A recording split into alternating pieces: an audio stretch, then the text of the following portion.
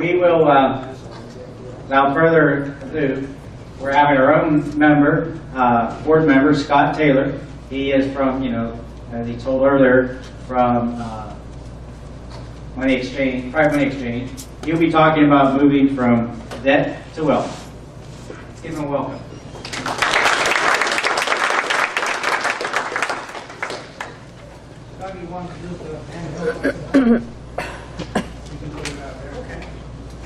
Do I need to use microphone? Yes. Yes. I am.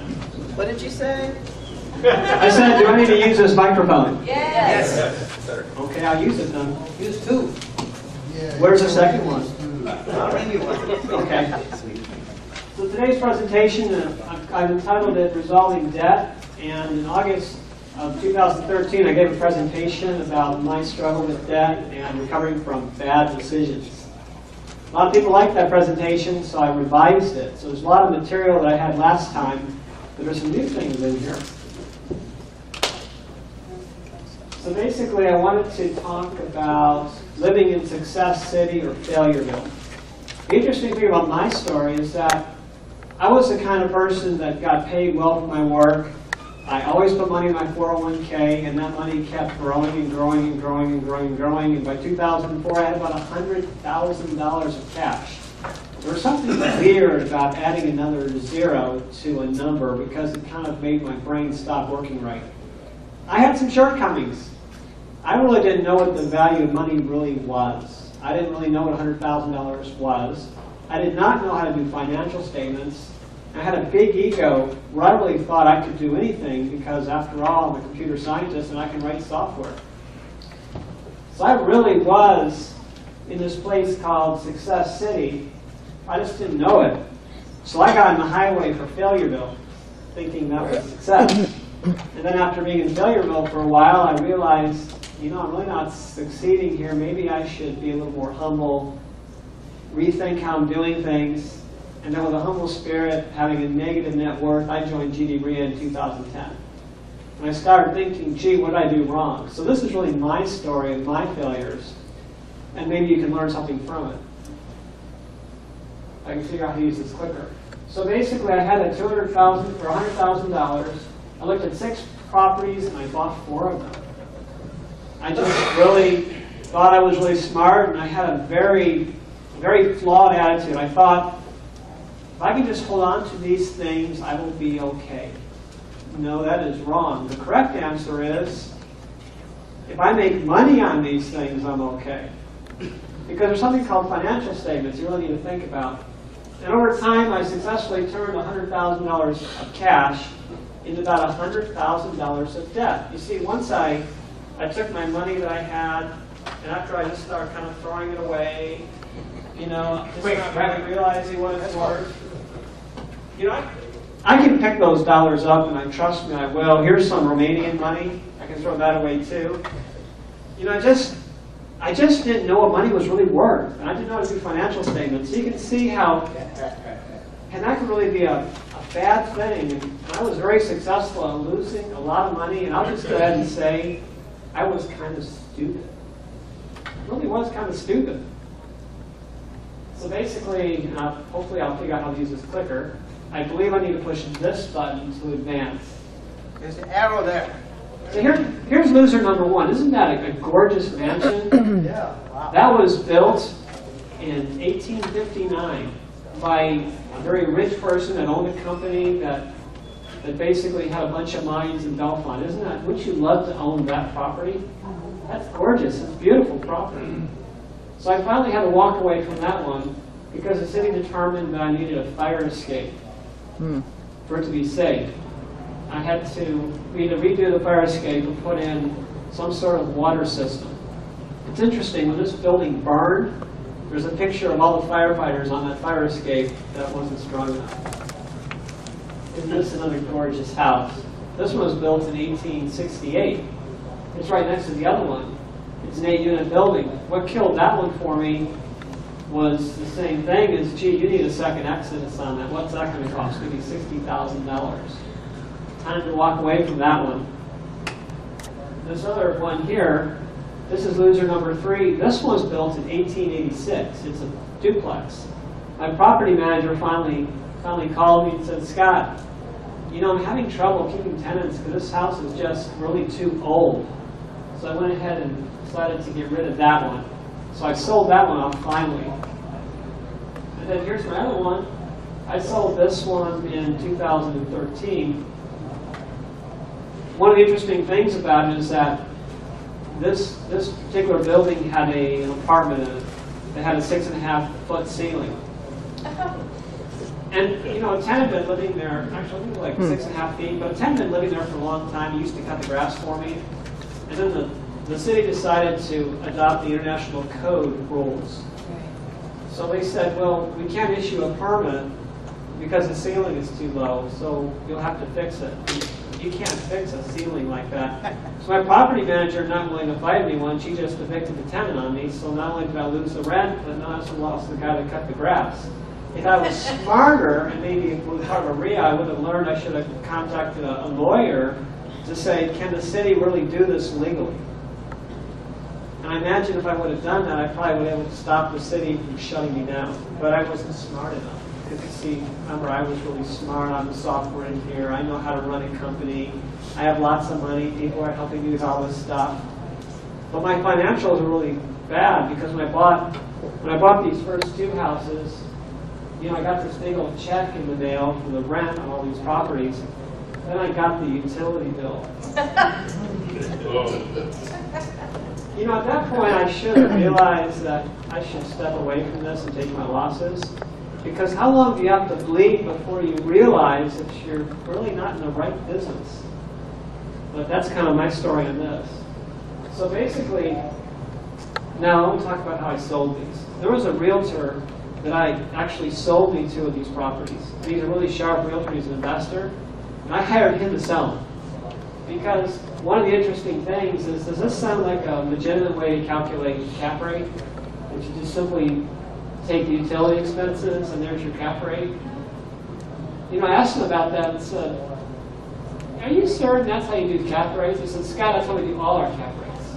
Okay, so all your properties are inflated. I said, well, okay. It's not selling it. Where were these properties at? What state? Bellefonte, Pennsylvania. So you just tell people all these cap rates, they're all phony. But there's something that Dave Ramsey said about buying real estate. Buyer beware. Buyer beware, because remember, the realtor is paid by the seller. If any of you hire a realtor to sell your property, who do they represent? Because why do they represent you? Because they're paying them. Follow the money. So whenever we have these ideas of dual agency, that might be fine. There might be a piece of paper that says this person is a dual agent. But do remember there's a conflict of interest because that real estate agent is going to be paid by the seller to sell their property. Just remember that. So when you look at properties, either educate yourself on how to buy them or hire someone to tell you if it's a good deal or not. That was one of the big mistakes I made. But when I decided to sell them, I hired the same guy that sold me 2 of these properties. And part of it is if something didn't work out with someone, does it really help to be angry with a person? If it isn't in your interest to be upset with them? I pretty much decided that my mistakes are my own mistakes. I own my own mistakes because I was just stupid. I better stop calling myself stupid. But I think I was pretty stupid back then. Not knowledgeable. I guess I can go with unknowledgeable, but stupid sounds better. Basically, so here's the problem is that I began to really realize that I got losers. What's a loser? A loser is a property that doesn't make you money. Does anyone have any of those? Of course, none of you have loser properties. You're all members of GDREIA, right? You got it. Or you don't want to admit to it. I mean, you had one. But I didn't realize I was losing for quite a while. So basically, one of the things that happened is, once I ran out of money, all these banks said, here, you want some money? You need some money? Here, I'll lend you money, 0% interest. You need $20,000? You know, I had a furnace that was failing in the city when we knew the furnace, and I said to myself, well, you know, if I don't put a furnace in the property, I won't be able to rent it out. So I borrowed $10,000 to replace the furnace. It's a really cool furnace. It's one of those furnaces that boils water. It's steam heat. Really cool thing. You know, really a nice furnace that I put in. Should have taken a picture of myself by this nice furnace that someone else now owns. You know, I'll tell you what happened with that White House. I flew to Belfont thinking I'm really, you know, this pretty sharp guy. I'm gonna actually get the loan on this property and buy it out. I went to do an inspection on one of these houses. The windows need replaced. No big deal. I understand that. He killed me on the White House. Well, it wasn't the real White House, but it was a White House. But so I had to kind of make this plan where I wanted to look like I was going to fix the problem, but really not fix it. So I put the house up for sale, and I knew I couldn't sell it. And I did everything I could to get rid of it. Finally, at the end, I said, you can have it back. And in the end, I just walked away from all these properties, took all my losses, and walked away. That's where I lost $100,000. But I got another problem coming up.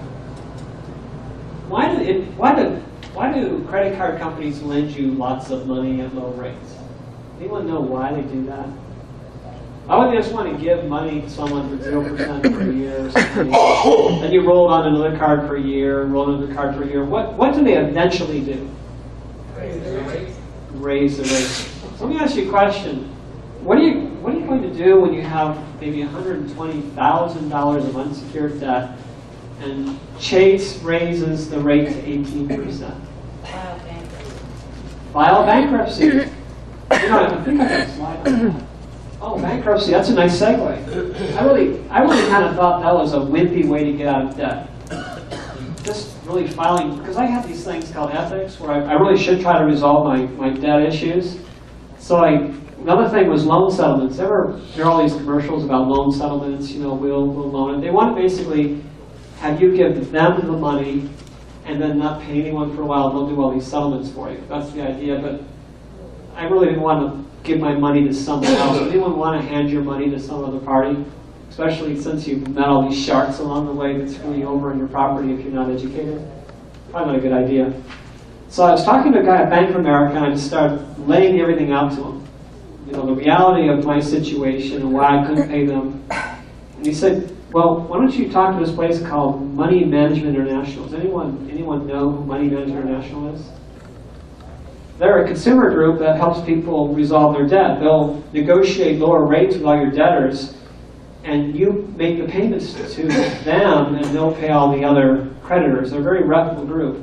And that actually worked out well because it got me really low rates. But I had a problem. I decided to move from Los Angeles to Dayton, Ohio with my family, and my income dropped. And then I had a property that one of my losers, you see, I knew the two big ones were losers, but I had this thing where I borrowed money from Wells Fargo, and you all know you fill out these documents that say, I promise to pay you back. So I felt very bound to Wells Fargo to pay my mortgage notes. Does anyone feel that way, that if you get a loan and a mortgage note on a property that you're obligated to pay the loan back to them? Anyone kind of feel that way? Yeah. Well, the one thing I failed to realize is that actually they're business partners with you on that property. That if things go bad on your property, feel free to have the mortgage company pay part of it as well.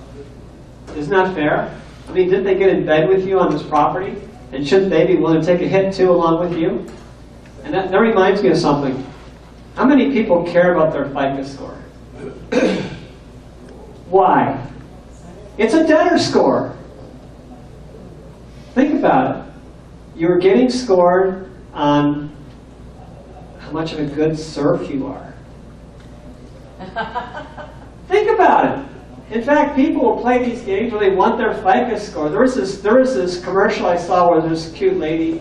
She's sitting on this nice sofa, and she looks at the guy and says, I have an 840 FICO score. What are you going to give me today? Oh, we'll give you the Ottoman sleep. They carry her out like a princess. You know, and why? Now, I'll ask you a question. Some woman comes into a furniture store touting her FICO score, and you give her a piece of furniture, and they sign some sort of a 12-month same as cash kind of deal. Wouldn't you be willing to carry her out on her new chair? If you you know, because she's now become your servant, hasn't she? So when the bank says, well, gee, you want to make sure you make all your payments to keep your FICO score well, if your property is losing 500, maybe a couple hundred a month, do you really want to be borrowing money? Probably not. So I think we all have the wrong perspective on debt in this country. Isn't it better to just have cash? How many people like cash? And you know, the interesting thing about cash is if you live on a budget, guess what you always have? It's always in your pocket. Money's always there. So that's one of the things I learned. But anyways, what happened is these things called inspections when tenants move out, I had to put a bunch of money into loser property. So I borrowed more money to fix the loser property, and it still was a loser property. Good old Wells Fargo, I better make sure I pay my mortgage with them. So basically, eventually what happened is I couldn't make the payments with my Money Management International deal anymore. I called them up and said, in 2 months, I am not going to have enough income to make all these payments. And they could not do anything about it. So I finally ran into that day where I couldn't make the payments. What happens when you have no more credit and your income doesn't meet your obligations? What happens that day? Everything goes up. People stop getting paid. So I remember calling them up, and I decided to call PNC Bank up because the lady that gave me this loan was so nice and friendly, and I said, can we switch to interest-only payments? No, Mr. Taylor, you cannot switch to interest-only payments on your loans. So, you know what I decided to do? I decided to start making interest-only payments to them because I just didn't have it. And I called another. I think I'll wait. Okay, I'll go to the slide. And then I called another bank up, and I told them my situation. Says, oh, that's okay. And I think it was Citibank. Well, tell you what we'll do. We'll lower your rate to 1%. We'll drop your payments to something you can manage. We'll give you this deal for 1 year. And I suddenly realized, wow, if everyone did that, I could actually survive and actually pay this debt off. So I came up with this idea that if a bank was willing to work with me, I will pay them in full. If they don't work with me, then I'm going to stop paying them much money at all and tell them they're not qualified for getting money from me. And I really kind of like the statement here, don't let the sharks define the rules. Who came up with FICA anyways? Sharks. The sharks came up with it. And why did they do it? They want to keep all their serfs in line. Right? Keep the serfs worshiping FICA. Oh, FICA, thank you for my 800 score. I don't even know what my score is. I actually would like to not have a score anymore. But that was my experience with that. So basically, let me talk about some of these banks. This is GM. Well, Scott, Yeah. One interjection though. We don't need to worry too much about FICA, but the thing about the score is, it also impacts your auto insurance, it impacts your health insurance, it impacts home insurance. You have to, don't worship it, but you still have to be cautious because the lower your FICA score, the more you will pay. But you know, I have a rebuttal to that right off. If you pay in cash for things, and you maybe have a credit card you kind of casually use sometimes, is FICA going to be a problem for you? If you don't have any FICA score, you're still going to be paying higher. That's right. Well, anyways, okay, I made fun of FICA. Yes, it matters a little bit, but my point is, we worship it too much. Because basically, I start telling these banks that, you know, I don't care about FICA because I can't meet my expenses, so it doesn't matter. But GM never really raised my rates above 7%. They never sent me nasty letters. They did charge me penalties, which is fair, and guess how much they got paid? They got paid in full. Could you live with 7% interest on a card? I could, so I got paid in full. Chase, well, eventually they agreed to pay off agreements with low interest rates, and after not being paid for a while. So I would call them up and say, yes? I want to make a comment. I read recently that mortgages are included in your credit score, and now rents are going to be included in the FICO score as well. They weren't heretofore. Well, one comment I had is if you pay your bills and you live on using a financial statement and use a budget, then these shouldn't be problems for you anyways. But my point here is that because Chase, after not being paid for a while, I just would call them up and say, hello, what's today's rate? 18%. Can you give me 2%? No, we can't. You don't qualify. Oh, you don't qualify to be paid either. And then I remember the phone call I got from I think it was Discover. They said, Mr. Taylor. Now, when someone calls you by Mr. something, usually it means they want your attention. Says, we need to do something about this debt. Oh, what do you have in mind? Well, I'll tell you what, we will forgive all your penalties. We'll give you 2% rate if you'll agree to a payment plan that's drafted from your checking account every month. Sure, that's fine. So we did that. And so they got paid full because they were willing to work with me. And it goes back to this whole thing.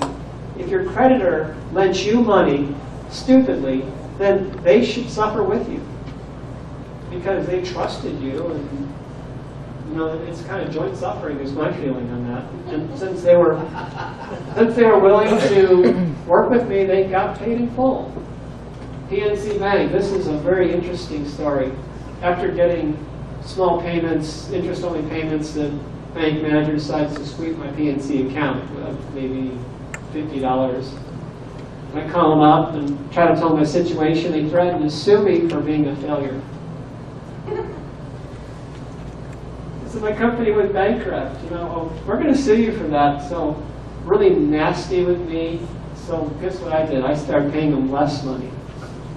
And then after a while, I got a phone call from a law firm that agreed to a 0% interest pay down after 6 months of minimal payments to PNC Bank. So I was very thrilled, like, yes, someone's going to work with me. So what they did is they sold the loan off. And so I was willing to work with the person that bought the loan. That's an interesting thing. You buy notes. So you have a creditor, someone that has a note somewhere that's been punished and punished and punished.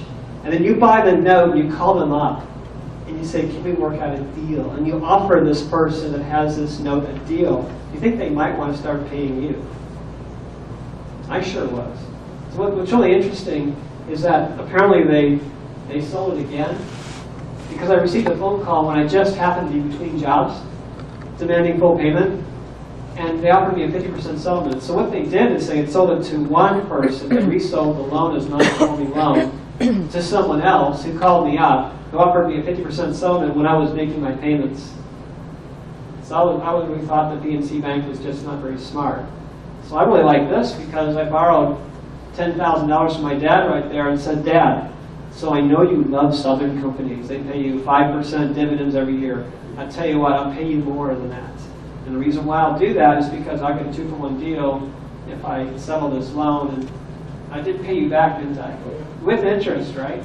And what I do when I didn't pay you for a few months because I had trouble making your payments, I paid you the interest part of it, not the principal. So that was really interesting. Capital One, they were like the toughest negotiators of all. This lady called Linda called me every day. You remember when we meet Linda from Capital One? Linda.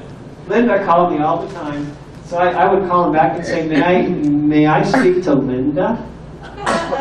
Who's Linda? Well, Linda's the lady that keeps calling me all the time. You know, I just want to speak to her. Is she there? And then, you know, I'd see how long I keep this little thing going, and then say, oh, you mean the automated thing? Yes, is she there? Oh, I'm sorry, you know, we can't talk to her.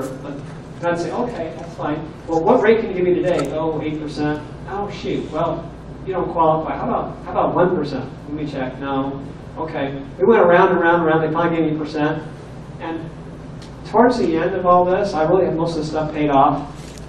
I ended up settling for 90% of the loan because I felt I just don't want to take vengeance against them because they've been jerky, and I don't really need the settlement anymore. So I got that one paid off. So basically, they were nice at first, but then after 12 months, they raised the rate to 29.99%. Is that a fair rate? Wow. And they refused to negotiate on this. And by then, I got a little savvier. And I said, well, what do you guys want? What are you guys doing? Don't you want to get paid? You know, can't you do something better? No. So I just stopped paying them. And in 6 months, they offered me a 50% settlement.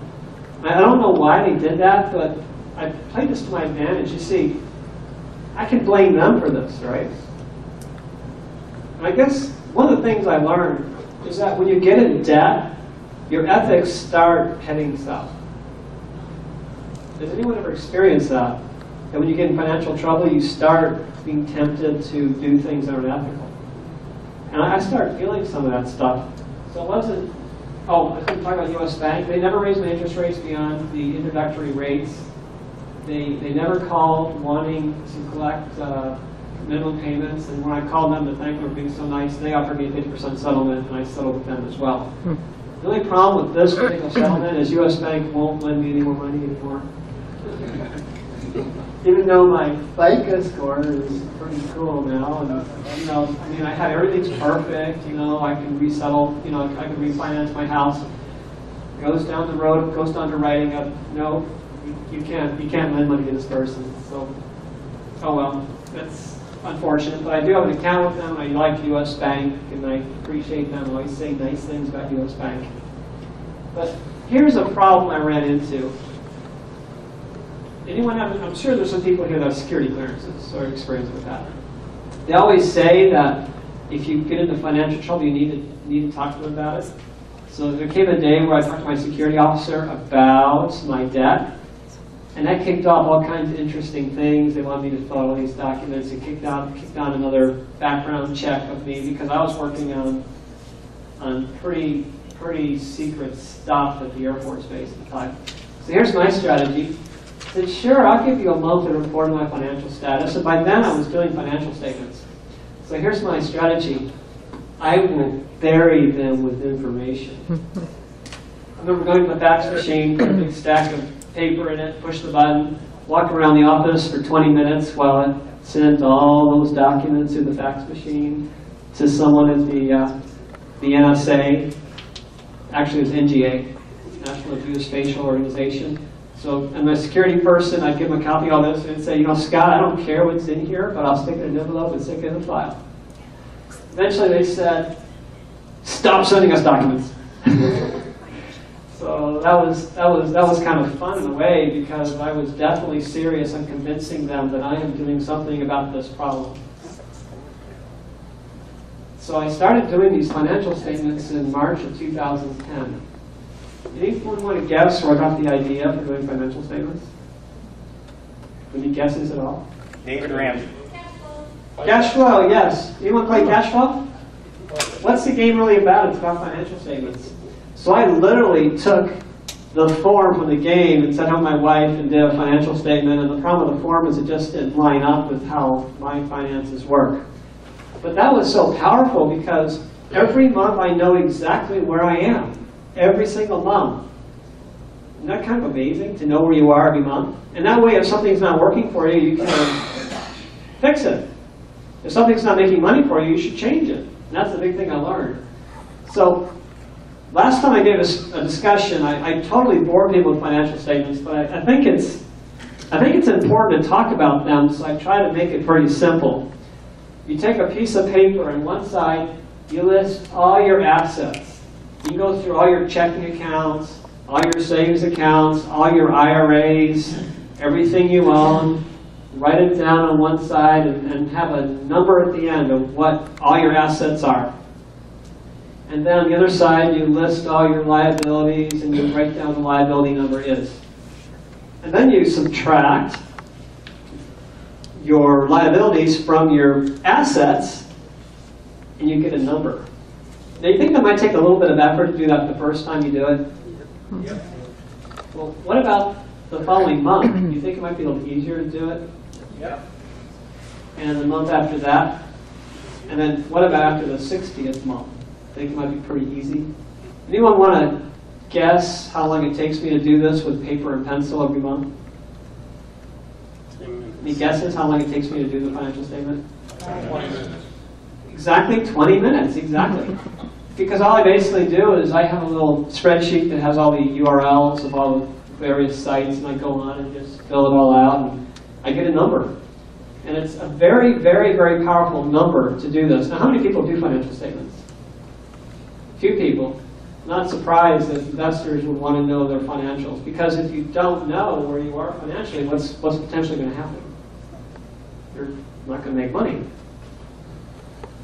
Now, the one thing I also learned is about, I had been doing financial statements for a while. My wife and I took a Dave Ramsey class, so we went to this Financial Peace University, and we learned a new thing about budgeting, where beginning of the month you sit down and you kind of do your budget, and you take your money and all your spending money, you put in little envelopes, and you spend with cash. And how many people believe that when you spend cash, the way you make decisions is the same as if you use credit? Well, that's interesting, because I've met lots of people I've talked about using cash, and they say, oh, I have the same spending pattern as with credit. Let me tell you a story. I went to a Bands of America contest in Indianapolis, Indiana, and this was at a time I was really, really tight with money. And they wanted like $2 for a glass, a bottle of water. I had $5 in my pocket. So if I buy the thing of water, how much money would I have? Wow, what percentage loss is that? 40% loss on water. I wouldn't do this now, but because I was so tight with money, I actually found myself a container, cleaned it out really, really well, and filled it up in the bathroom to save those $2. That's all I had. And one time I was out with my daughter, and we were at McDonald's, and I said, Rose, we have $8. We need to split the $8. That's all we have. I'm not using credit. So she goes off and orders something that's like $5. And then I'm a little frustrated about it, but they have a special. I can get 2 sandwiches from McDonald's for $2. So because I had 8, I spent 8. How much do you think I would have spent on a debit card? 16. I would have spent more than 8. So it's very powerful. Plus, you have money that I threw on the floor because I happen to have this money with me today. I will pick it up, trust me. So I had done this little chart in 2013 because, I had like, here's where I decided to put money in the loser, and that didn't help it at all. And then I had little things where a tenant moved out. You can see it bumped up a little bit. I did a student loan with my son, it bumped up. On this bottom one, the yellow one is my cash supply I have. But you can see that because of discipline, the debt went down, the wealth went up. And that's where I was in August of 2013. And what happened is, because I was doing these financial statements every month, and I'm getting this number, you can put it in Excel and produce a little chart. So now I started putting these charts on my wall to look at. And I'll tell you a story. One time I was working at a company, and the CEO asked me to come in and said, I don't mean to insult you, but one of our customers wanted to know why we don't pay our employees enough because he saw your car sitting in our parking lot. And I just want to know why you drive such a beat-up car. So I said, just a moment, I brought my financial statements and said, I really don't care about the car, I care about these numbers. And that was fine. So she said, can you just park the car somewhere else? So that worked out fine, but this is what's important.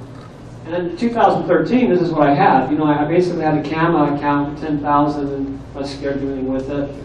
And I was trying to start saving a $15,000 emergency fund because it's nice to have cash if something happens. Anyone like to have cash around if something bad happens?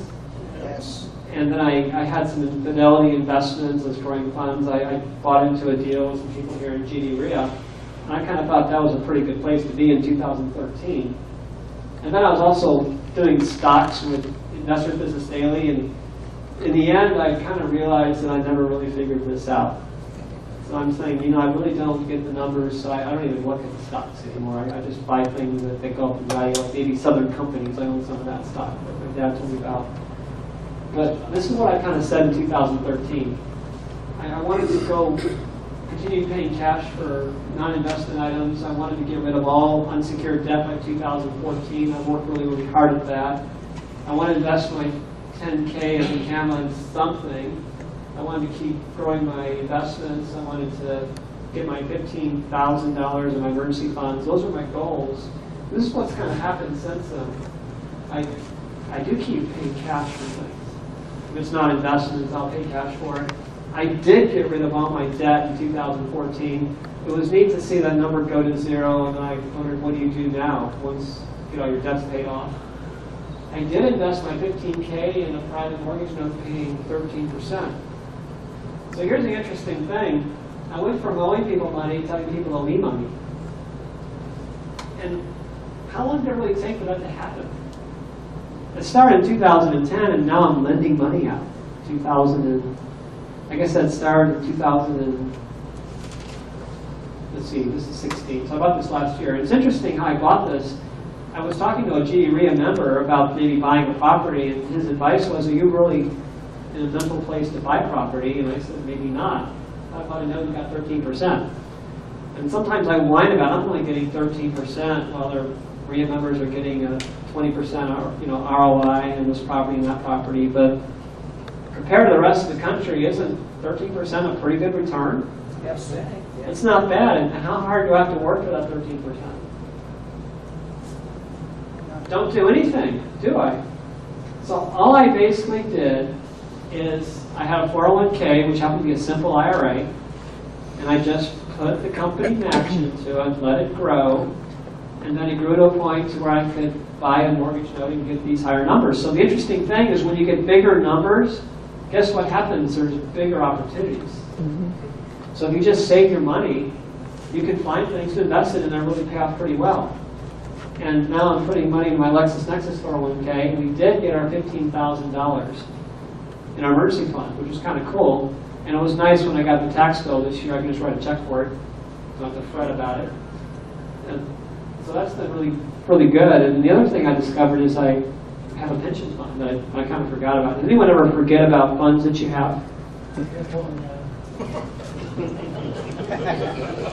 I mean, I just didn't realize I had this $30,000 in a pension fund because I've been working all my life, and the company that I work for had a pension fund, so I kind of discovered that. But now that I have financial statements, I decided to put that on there as well. And I found out that, well, maybe I wasn't as deep in the hole as I thought I was, because if I actually look at my assets that produce things, even though I owned a bunch of losers, I still had assets that were producing something. And now this big hill that looked really high and challenging, 120,000, notice that thing's not as high anymore because this wealth number has gone up pretty high. And the other interesting thing is I started calculating velocity. Does anyone know what velocity of money is? Yeah, it's the rate at which dollars change between buyers and sellers of goods and services. Exactly. So what I started plotting is what's my velocity of my wealth increase over a 12-month period every month.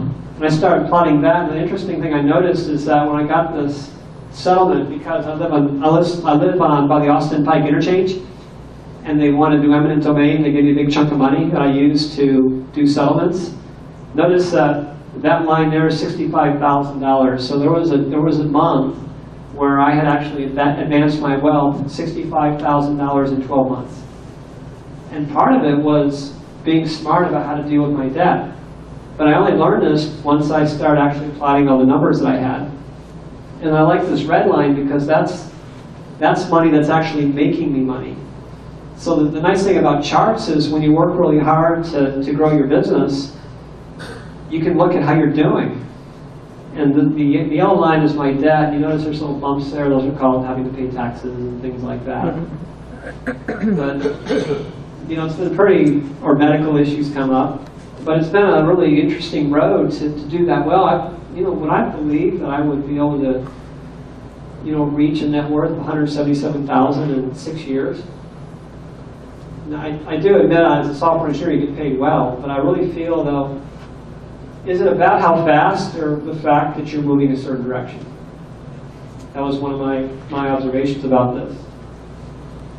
And then here's the velocity chart. I really wondered how on earth did I reach over $30,000 of positive velocity in 1 year, Yeah, would you explain that again? I couldn't hear what you said. I think someone couldn't. What velocity is? Velocity. Well, all I started doing is that I have this spreadsheet with all these numbers on it, and every column is a month. And I got thinking, well, how much has it changed over 12 months? So this is March of 2000, this is obviously April of 2016. Where was I in April 2015? So I subtract the net worth of this month I subtract from it where I was 1 month ago, and I plot it. So I got this interesting velocity chart. And the reason why it's so high is because there's things called taxes that I keep declaring exempt every year, and I end up having to pay now because I don't have all these write-offs anymore. And the reason why this is so high is, yes, the last 2 months are pretty good, but also I had a really bad month here. So it kicked that up. So guess what's going to happen next month? That's probably going to go down to about there. But it's just interesting information. I mean, how many of you would like to know what your velocity is? Would you like to know, are you going up, are you going down? I mean, would it be helpful to really know where you are financially? I find this very, very helpful to me. And here's my 12-month chart. Like, what have I done in 12 months? You know, I've gone from maybe 150,000 up to like 177,000 in net worth. My money that's actually making money for me is growing. Let's see, what is this green line? I think that's my cat. I forget what that one is. I should remember what they are. Oh, that's my velocity number. And then here's the debt on the bottom. But I find this just helpful to track where you are. Oh, how many people would like to drive a car like this? This car, I bought this car for my son so he can drive to college because he was paying $800 a month to live on campus, and I thought it'd be cheaper to live at home, so I bought this $3,000 car and suggested he commute to it. He got a T-bone. So he can't drive a T-bone car. I mean, it'd be so shameful to drive a T-bone car like this one. So I found out that the frame was not damaged at all. I mean, the alignment's still correct. So mechanically, the car is fine. So I gave him $500 for it and just kept driving it. And I drove it for well over a year. And then my dad had a car, and I bought my dad's car from him. It's a really nice Hyundai Sonata. And I was upset about having to spend $2,000 because it hurts my financials to spend $2,000 because what I had to show for it. I must say it's a nice car. And the interesting thing about having cash is, when do you spend the cash? When a super great deal shows up. So how could I turn my dad down? He has this nice car, plus I have to drive him places anyways. So I guess what kind of person I sold the car to? Any guesses?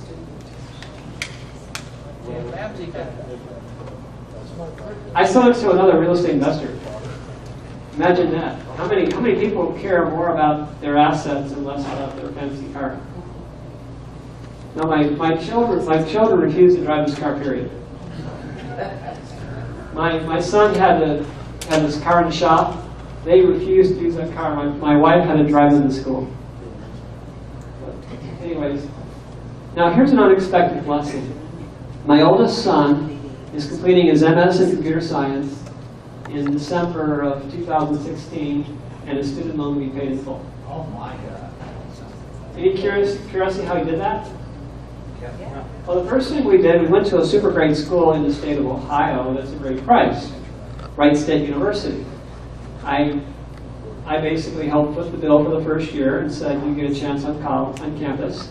I worked with him to get a good paying job. A job. He can make money, he can live at home, he can commute to college, and because he has his bachelor's now in computer science, he makes pretty decent money. He has a nice car. It's a few years old. You pay about $5,000 for it. But it can be done. So why have student loan hanging over your head when there's other solutions? And my other son, I loaned my son Noah $1,000 to start eBay business, my first prototype business. He's turned $1,000 into $4,000 and paid it back. And now he's looking for more products to sell. And I guess he's kind of like Donald Trump, who paid his debt back too. So I'm pretty proud of them. I wondered, would they be as financially successful as they are if I hadn't failed? remember, I didn't know what financial statements were. I didn't know the value of money. I just put my money in my 401k and let it grew. I didn't realize how well I was doing. So maybe sometimes failures are really good because they teach you things. So here's my current project. You know, my dad moved up here, and I needed to sell his property because he's moving up here. It didn't take long to assemble a team of people: realtor, stager, cleaner, bug killer, repair person. And the way I found that is I first called someone I knew. I got the realtor by simply going on a Remax and saying I need a realtor. And I called the broker and saying, how good is this realtor that I'm hiring? I called the broker's office and said, I want to talk to the owner of the brokerage. You know, his name, I figured out what his name was. I called the local realtor association, because every city has that. And I said, well, you know, Sue's doing this. How good of a broker is she? Because and I just asked them honestly, and I figured, are they gonna, if you're a brokerage, you're gonna give a lead to one of your non-performing agents? I hope you want. So that's worked out fine. But I found the stager through a contact I had who had done work for me in the past, and the person happened to be a rehabber. That led me to the stager, and the stager led me to the repair person. And then when bugs needed to be cleaned, they were a member of the local B&I organization. Because they had a business relationship, I was able to get the bugs killed quickly for a good price. Now, is it luck or talent to go into a city and assemble a team to get something done? I think it's probably a mixture of both, because if I hadn't been a part of GDREIA, do you think I would have known how to do that? That's why I come here. That's why I became the educational chair. Yes, Dad? I think it's something about Scott. After this deal, I actually made $68,000 on the sale I paid at $28,000 for the house. It's allowed me to move here from Louisville, Kentucky, be next to my family. And I'm debt-free. I don't have any debts at all, so I pay cash, everything, just write a check. So it's thanks to Scott. The other interesting thing is about how my dad bought that house. What was I suggest you do? Why don't you walk around the neighborhood, and why don't you ask people about what house they would buy? And someone said there was this vacant house, and didn't I suggest to you, why don't you offer them a really low bid on it? I did. And he even made it lower than I thought. And the realtor said, no one will accept a bid like that. Guess what happened? Well, it turned out to be a 3-bedroom, 3-bath house, and a very nice place. I had to do very little repairs on it. So when the real estate agent looked at it, Scott called me back and he says, Dan, you can get $68,000 for that house. I said, wow, I doubled my money. And then some. That's more than double, isn't it? So he learned a lot of things in a very short period of time, let me tell you. So I guess my dad's made more off GDREIA than maybe I have, because I told him not to buy the house, The thing is this. and I sold the house. I'm going to be 80-some years old come this month. The key is stop borrowing money. Pay cash, even if you have to wait. I have no debts. I owe money to nobody, except my income taxes. That's it. I've been that way for about 5 years now. It's a good deal. Thanks to Scott, okay? He's the one who guided me on this thing. Listen to him. He knows what he's talking about, believe me. Well, thank you for the vote of confidence. So, but it's been a rough road. I mean, I had to really fail really bad to figure this stuff out. So this is what I'm doing now. I mean, it's interesting how money collects over time. So what I do with surpluses, you know, there's this thing about security.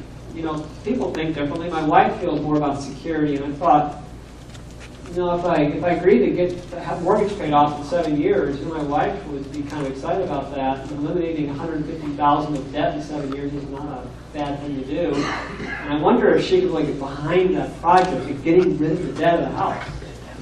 But I'm not certain if that's really has a tax issue. So I'm probably going to look at that more. So I'm going to talk to my accountant and say, what should I be thinking about for tax planning, and then make an educated decision as to what to do next. But I have this mortgage note coming up in 2016 at the end of the year, so what am I going to do with my $20,000? You know, maybe I'll actually buy a property. Maybe I've gotten far enough past my failures to actually be comfortable with actually buying something. That might happen. You know, I have some other funds when HECA finally pays me out, because they probably can get a better rate than paying me 13 or 14% a year on my note with them. What am I going to do with that money? And this pension fund comes due in 2018. What to do with that? So the thing I'm noticing is that when you start saving cash, what begins to happen with it? It accumulates, doesn't it? And then when you buy a note paying 13% and you get $3,800 back in 2 years, what do you do with $3,800? You reinvest it. So I think, though, that my point is that having solid financial discipline is really a foundation to wealth building. At least that's been my experience. So here's my formula. And I got this from Robert Kiyosaki. He said, do well at your job. Become a specialist and really do that job really, really well. Always do a good job. Because I've been in software engineering for 28 years. I've been in the same profession all those years. And maybe if you get really good at something, you might get paid more for it. So that's been what I've done. And have good monthly budgets, financial statements, hang out with smart people. And who are my smart people? All of you. I have learned so much from people at GDREIA. I've been so inspired by people. And in fact, does anyone know the goddess of the South, Bina? Yeah, boy. So Bina friended me on Facebook, and I said, I am honored to be your friend. She said, I'm honored to be yours too. Isn't that kind of neat to know people that are so successful by first name? And I mean, it just floors me to be able to hang out with all of you. So invest wisely. And my best investments have been with people with GDREIA. Oh, and I wanted to end on private money exchange. I became a vendor with private money exchange mostly because I wanted to be a vendor. I wanted to have something to talk about. I thought notes were boring. So I thought if I had something I could represent, that'd be kind of neat. And I really want to talk about private money exchange a little bit. That basically Kogo Capital offers a 65% funding loan to value for 2-year interest only notes. And how it basically works is that they have to be non-owner occupied properties. You have to do the purchase in your business entity or your self-directed IRA. Interesting, how many people outside of this room would know what a self-directed IRA is? They don't. Not many. So I just throw it up on the slide just saying, OCO, use your self-directed IRA. And if you don't have one, hang around long enough, you'll find people that can tell you about it. Probably half a dozen people can tell you about self-directed IRAs and who to call about those. And you do an application to your business entity. It has to have good profit potential. That's the formula. That's what they're looking for. And then they'll sell those notes. Because imagine, let's say you have $100,000 to fund some deals. And someone shows up and they give you a deal that matches all this stuff. And you lend them the money at 15%. What if you sell that note off to someone else and for 13%? What have you done for yourself? Let's say you lend someone $100,000 at 15%. Someone buys that note from you at 13%. You have your $100,000 back, don't you? And how much money are you making off your $100,000? 2%. You're making 2%. So imagine having an investment where you get your money back and you get paid for it every month. So the person that got the note, you know, basically the loan handling company takes their payment, and the loan handling company gets Kogo Capital 2% of it, and they give 13% to the person who bought the note, and then they do it again and do it again and do it again. So the note I bought, you know, is $1,500 or $15,500. You know, as of December, it's paid me $2,560. That's not bad money, is it? And I put that money in a brokerage account and I bought stocks, which actually have done kind of well this year.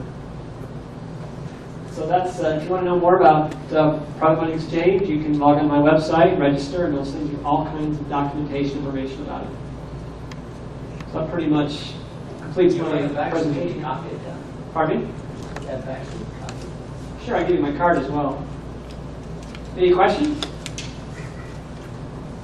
Yes, Kay? I was curious, back towards the beginning of your presentation, you had said that you somehow owed the IRS $14,000 for the purchase of your house because of the way you bought it. What happened there? Well, that's an interesting story because I was living in California, and they had this really cool thing in El Segundo where they had this Halloween bash on Main Street. And when I looked at my wife's face, she was not happy, and in that moment I realized we need to move back to Dayton, Ohio. So what I did is I got her a plane ticket, got her a hotel, got her rental car, and said, you find a house. And she found a house, and I got the house accepted before she returned to Ohio. And what I did is I decided I was going to cash in my IRA money to buy this house, because I had some money sitting around. So we were able to get the house, and I ended up buying it with, I bought an option, because the mortgage company wanted me to have a job in Ohio to give me the mortgage. There's a bank that has 5-3 in their name, and they just weren't willing to give me a loan. They kind of told me what I wanted to hear, but at the end kind of pulled the rug underneath me. So I called the real estate agent and said, can we do something creative on this? So they offered me a $15,000 option on this house, and with a rental agreement for 3 months, and then I hired a broker to get me the loan, which they got me the loan. And I got the house, but the problem was I cashed my IRAs, and the IRS came back and said, you owe us $14,000. My accountant sent me an email message with the subject line, perfect storm. Because I owed the IRS $14,000, I owe the state of California about $1,000, I owe the state of Ohio about $400 or something. A lot of money, especially when you up to your eyeballs in debt.